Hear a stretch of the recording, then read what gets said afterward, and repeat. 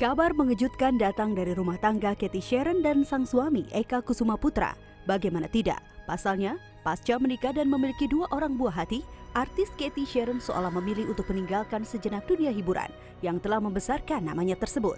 Dan yang lebih mengejutkan lagi, secara diam-diam, nyatanya kakak kandung artis Julie Estelle ini telah digugat cerai oleh sang suami.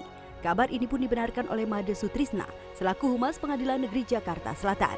Menurutnya, Cathy telah digugat cerai oleh sang suami, terhitung sejak tanggal 1 Desember tahun lalu. Lantas, apa sebenarnya alasan yang melatar belakangi gugatan sang suami kepada Cathy? Benarkah ada orang ketiga di balik perhara rumah tangga mereka?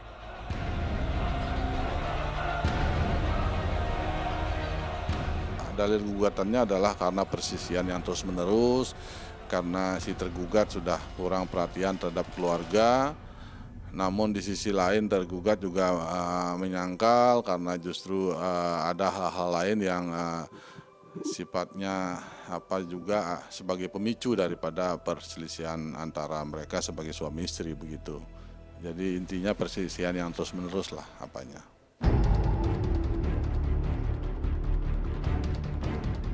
Faktor ekonomi saya sudah gampang mengklarifikasi ya, tidak mungkin, karena satu adalah pelaku bisnis yang cukup sukses, kemudian satunya adalah PUKUl ya, artis yang cukup sukses juga, yang namanya cukup terkenal. Jadi tidak ada masalah faktor ekonomi atau finansial yang menjadi unsur perceraian ini. Kemudian pihak ketiga atau aneka lain itu mungkin sudah sebenarnya sempat diungkap oleh Humas Pengadilan Negeri Jakarta Selatan. Pak Made Sutrisna itu mengungkap melalui media-media juga, bilang bahwa gugatan sudah sempat dilayangkan, sedang berproses. Salah satu pihak menyatakan adanya wanita idaman lain, salah satu pihak menyatakan adanya pulang malam ya. Kalau dari kami, dari kuasa hukum yang menangani perkara, itu murni hanya kesalahpahaman, murni adalah miskomunikasi. Karena kan dari usia pernikahan yang masih cukup muda, sangat wajar terjadi miskomunikasi dengan kesibukan masing-masing pihak. Karena kan ini private case mas ya, private case kami harus menjaga kepentingan klien kami. Ketika klien kami memandatkan kepada kami jangan terlalu banyak berdiskusi, dan kami memang juga private case, maka kami akan patuhi.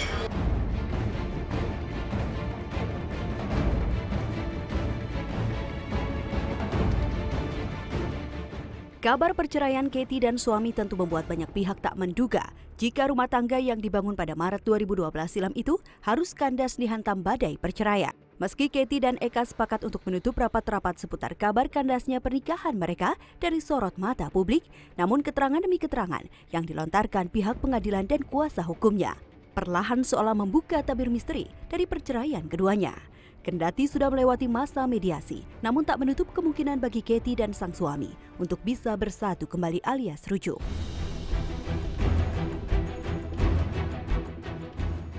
Dari keluarga sendiri, dari keluarganya Cathy sendiri, keluarga besarnya Eka juga, gitu, termasuk masih mengupayakan perdamaian. Jadi kalau ditanya apakah ada permintaan dari Cathy secara khusus, ada, yaitu Cathy dengan naluri keibuannya masih bertanggung jawab pada anak-anaknya sampai sekarang, masih hubungan baik dengan kedua orang tuanya sampai sekarang, menginginkan sekali dan memaafkan apabila dapat ditempuh jalan perdamaian oleh kan pertengkaran juga tidak real.